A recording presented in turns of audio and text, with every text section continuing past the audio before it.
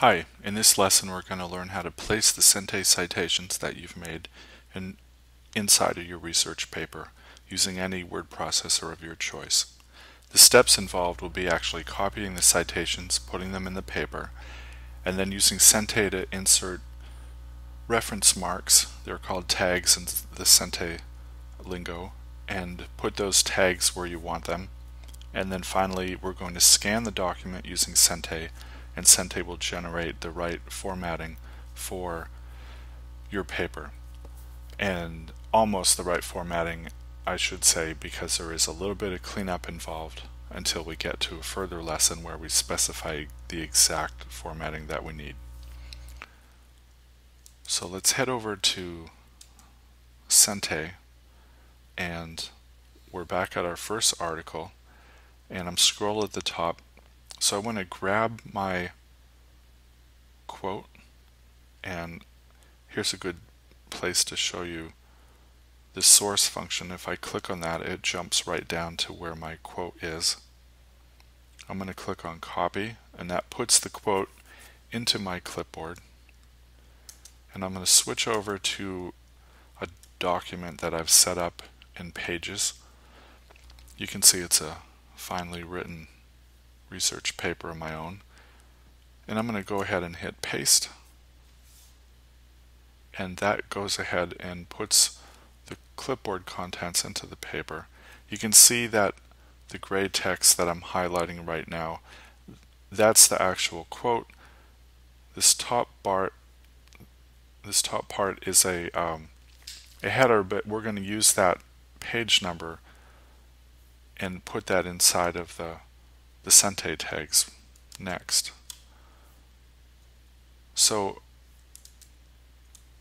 I'm going to put my insertion bar right after, because that's going to tell Sente where to put the citation reference. And back in Sente, go to the upper right and click on Cite, and you can see it put in curly brackets EL 2012, and I'm going to bring this 38, which is page 38, and I have to insert the @ and then 38, and then I can get rid of this header. We're done with that. Now my paper demands another quote, so I'm going to go back to Sente and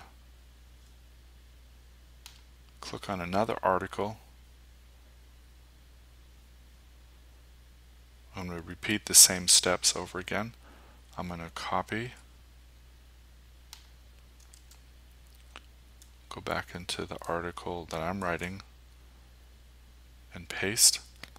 One thing you notice is that sometimes PDFs have a little hyphen that a word was broken because it was doing justified columns, and that hyphen actually becomes part of the text even though the author didn't write it that way. So I'm going to clean that up right there, and then put the insertion bar where I want the Sente reference to be.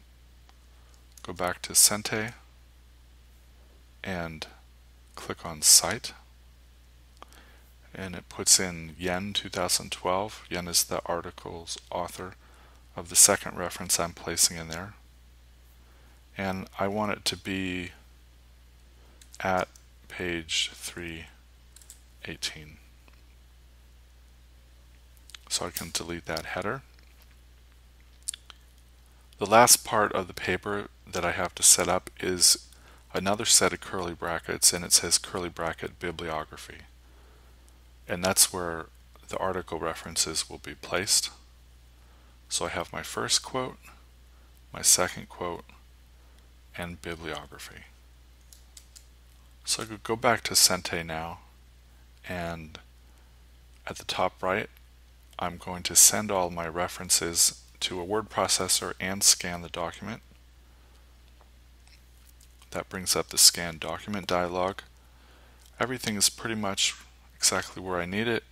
I'm going to hit scan. It shows that I have two references in the paper. I'll hit save and open. And notice how it's replaced curly brackets with APA style formatting. EL is the only author of the first quote. Remember, before it only had Yen in curly brackets, but now it brought over the 3 authors' full names or their last names and leaves page 318. And then one last thing I need to do is break the 2 references at the end. And I now have proper APA style formatting.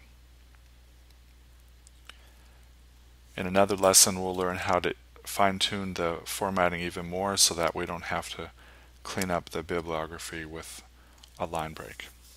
Thank you.